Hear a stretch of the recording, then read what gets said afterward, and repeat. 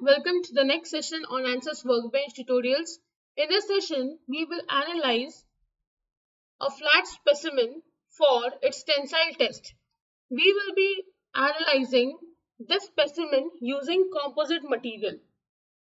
So we will start by double clicking on ACP pre, as you can see over here.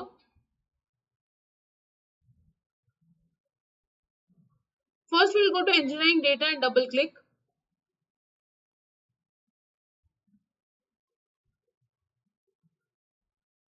Engineering data sources. We'll go to composite materials and double click.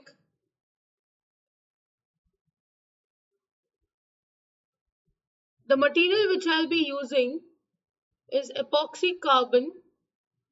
So I'm using this 230 gigapascal wet and 230 gigapascal pre-preg.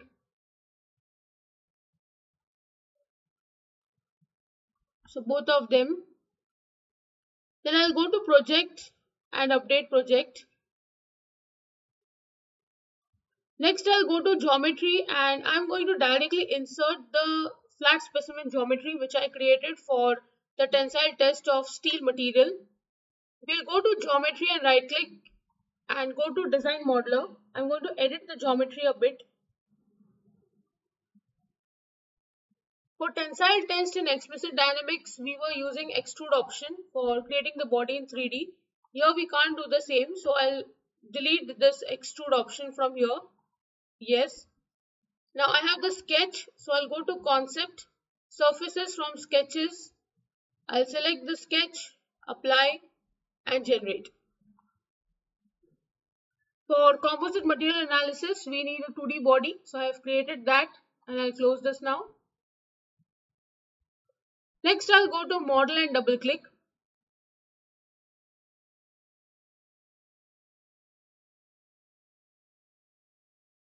It is asking for the thickness.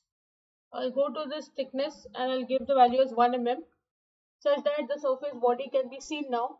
Then I'll go to mesh. I'll give the sizing as 5 mm and generate. You can see this quite coarse, so I'll right click on mesh and insert refinement. I'll select the surface and apply and generate once again. So when you click on mesh, you can see the sizing has reduced. So once this is done, we'll just update over here.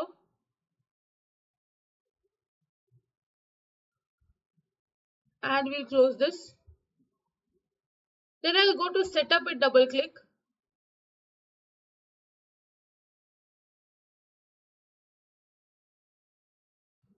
I'll first go to material data. Materials, you can see here the two materials which we have selected is here. I'll go to fabrics, right click, create fabric. The first one I'll call it as CF wet. So I'll select from here the wet one. Thickness I'll give as 0.1. Now I want to give the units in mm. So you just go and check the units. You can see here it is in meter. Now I'll change this by going to units. I'll make it to millimeter. So I'll just go to the fabric value once again. I'll right click here, properties.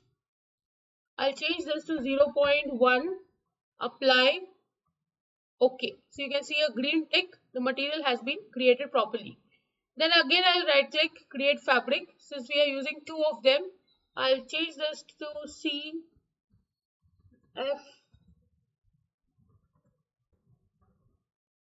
pre-preg. I'll change this one to the pre-preg one. This is 0.1 and apply. OK. So both these have been created. So once the fabrics have been created, I'll go to stack ups. Right click here, create stack up. Here I'll give the first fiber as pre-preg. Next one I'll give as wet, pre-preg, wet, pre-preg. So I have added all the layers. This angle I'll give as 45. This is minus 45, 45, minus 45, and this is 45. Apply. OK. Once the stack up has been created, we'll go to element sets. All elements are here. I'll right click, properties. I'll click over here.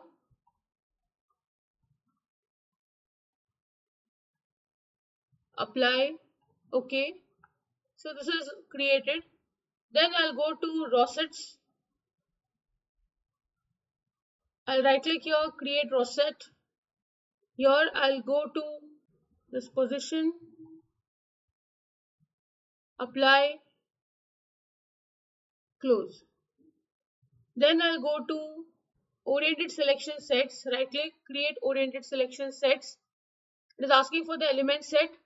I'll insert the element set from here which we have created, all elements. Then I'll go to rosets and I'll insert the one which I've created. I'll go to this point over here, flip, apply, OK. This is created. Then we'll go to modeling group, right click, create modeling group, apply, OK. Then I'll right click over here, create ply, oriented selection sets. I will give the one which I have created from here. Ply material, stack up 1. Number of layers I'll give as 7. Apply. OK. Then I'll go to solid models. Right click, create solid model. Element sets are all the ones. Apply.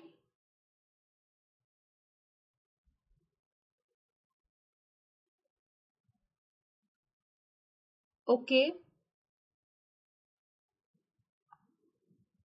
So you can see a solid model now. It is having some thickness which we have created. And here you can see the plies. So once this is done, we will close this. I'll go to setup, right click, update. Now we'll go to static structural and we'll insert the module here because we want to go for tensile test. So tensile test will require static structural module, and this was mainly for creating the composite material, for choosing the material and creating the layers for the geometry that we need. So we already had the flat specimen, we created the surface, we have given the layers, and we have created the composite using the geometry we require. So now I'll be giving this data into this model, transfer solid composite data. Now I'll go to model and double click.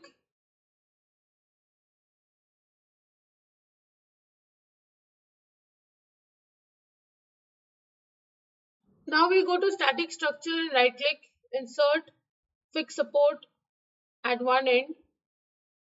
Then I'll insert pressure on the other side. Here I'll give the value of pressure as say 15 megapascal. Now you can see the direction is this way, so I want it outwards, so I'll give it as minus 15 megapascal.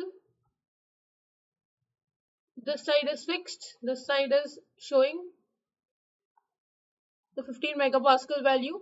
Then I'll go to solution, right click, insert stress equivalent. Here I'll change it to layer. Then again I'll insert stress maximum principle. I'll change this to layer. I'll also insert stress normal and change this to layer. Then I'll insert, you can come to composites, composite failure tool. I want this inverse reserve factor. It is called as IRF. This value is most important. In this, I will change the psi wu to on. This criteria is what we are going to use, this theory. Also maximum stress, I'll change it to on. Then I'll go to solution and solve.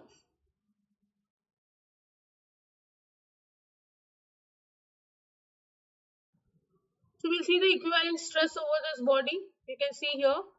If you zoom this, you can see these layers. So we will click on play. We can see the maximum stress generated is 47.76 megapascal, and this kind of motion will take place. You can see the maximum principal stress is 49.557 megapascal in certain zones, and it is minimum of 8.5485 megapascal. This also you can animate and see, it will give you the same animation. Then you can see the normal stress over this body is 36.659 megapascal. You can see the variation of values. It is maximum in this central zone where the layers are in ply form, and obviously here the breaking is going to take place. Then we'll go to the composite failure tool. Here we'll click on the IRF, inverse reserve factor, which we want to see. Now this is very important. You need to understand that like safety factor in metals, composites have something which is called as inverse reserve factor, IRF. So when this value is between 0 to 1, your material is absolutely safe and it can withstand the amount of load or pressure, whatever you call, you have applied. But suppose if it is crossing 1 and going ahead, then your material is going to show you failure. So you need to take care of that factor. And now if you see here, it is all in blue, which is very less, 0.01444, like very small value. So it is very safe. Now what I do is I'll just increase this pressure to say 500, so that I can show you what happens if this value increases and how you judge the failure.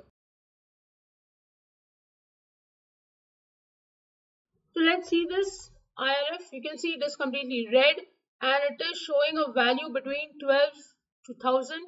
You can go for this probe and you can check over here. It is showing 3 point or 2 point, some kind of a value. It is more than 1, which indicates that the material is going to be unsafe under this kind of loading condition. So you need to reduce the amount of load.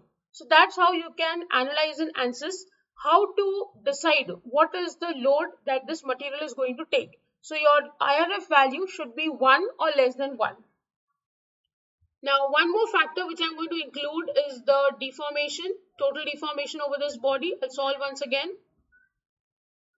You can see the total deformation is 10 mm, 10.699 mm to be precise, which is quite large for this body, because of which it has become unsafe.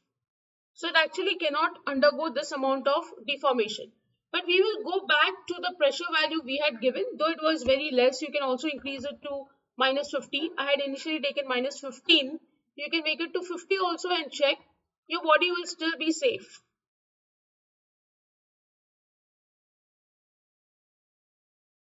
Your deformation is just 1.069 mm.